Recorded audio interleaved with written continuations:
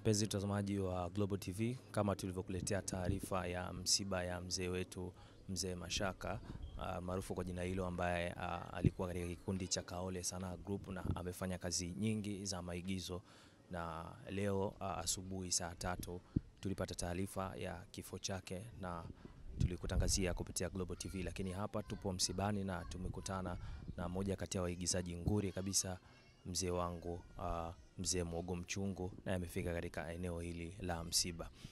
Mzee wangu, kwanza pole na msiba. Asante, na nyie pia pole. Asante sana. Sasa watu wanataka kufahamu, wewe ni mmoja kati ya watu wa karibu kabisa na Mzee Mashaka. Tatizo hasa wewe ulikuwa unafahamu ni nini, au ni kipi ambacho unataka kuwajuza kuhusiana na taarifa hiyo ya kifo cha mzee wetu Mzee Mashaka? Kiufupi amefariki, na sisi Waislamu mtu akifariki tunasema sisi tumetoka kwa Mungu na kwake ndo marejeo. Inna lillahi wa inna ilaihi rajiun. Hilo ndo kubwa. Na mpaka mzee mauti unamkuta ukiwa kama mmoja wa watu wa karibu kwake, ni kazi zipi ambazo amezifanya aidha bado hazijatoka? Siwezi kujua kwa sababu sehemu nyingine tukienda kazini hatakuwa wote, alikuwa anaenda peke yake. Kwa hiyo siwezi kujua kama kuna kazi ambazo amefanya bado hazijatoka. Hilo siwezi kujua kwa kweli. Na kama wewe ni mmoja kati ya watu ambao ni wa karibu sana, ni kumbukumbu ipi ambayo unayo kwa mzee wetu Mzee Mashaka?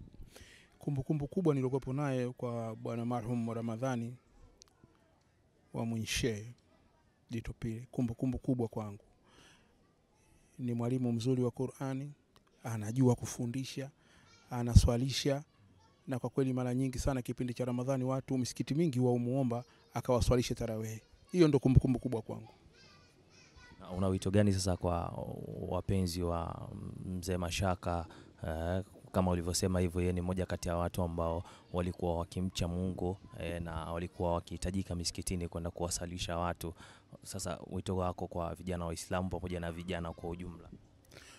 Mimi naomba tujiandae kwa sababu safari hii tunayokwenda, hii safari haina muda, haina wakati wala haina nini. Yaani muda wote inaweza kukuta. Kwa hiyo kitu cha namna ni kitu cha kujiandaa.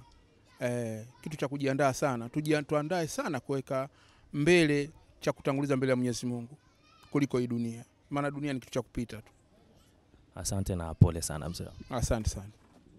Na kama ulivyosikia, huyo ni Mzee Muhogo Mchungu, mmoja kati ya manguli waigizaji katika tasnia hiyo ya uigizaji, na yeye umemsikia ambacho anawahusia vijana kumcha Mungu, kwa maana safari yetu ni safari fupi sana, hivyo basi yatupasa kumcha Mungu. Lakini kikubwa tu ambapo nakumbuka kwake kwa mzee wetu marehemu Mzee Mashaka ni swala zima la ibada. Ni mtu ambaye alikuwa akipenda sana ibada, na moja kati ya vitu ambavyo yeye anavikumbuka kutoka kwake. Na sisi basi hatuna la ziada, tunachosema ni inna lillahi wa inna ilaihi rajiun.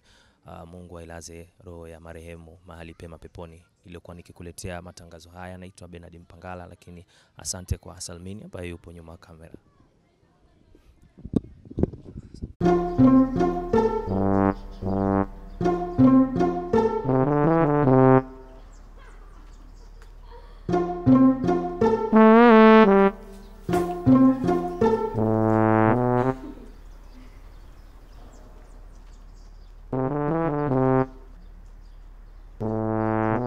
Wewe kijana, unafanya nini dirishani kwa mwanangu saa hizi?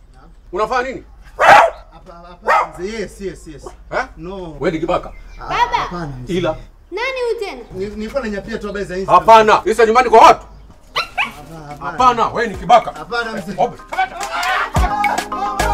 Chabu za nini? Wakati Vodacom inakuletea simu janja kali za Itel Gado na Tecnofire kwa bei ya jioni. Pata GB za bure kufidia gharama zako na ufurahie mtandao super. Yajayo yanafurahisha. Uko tayari? Vodacom.